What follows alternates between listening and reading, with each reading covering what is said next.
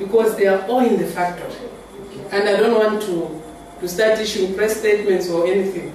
Because if people are able to go and cheat when they are in the factory working, and when everybody's in there, then I don't know.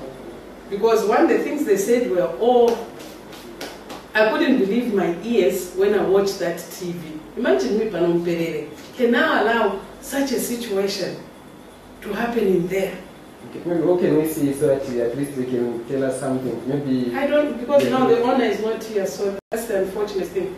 But even if you came and found them outside, just ask them, have you been laid off away from here? Ask them. And if they are truthful, they will tell you, because we haven't, not even a single soul. What about the casual worker? Nobody has been laid off.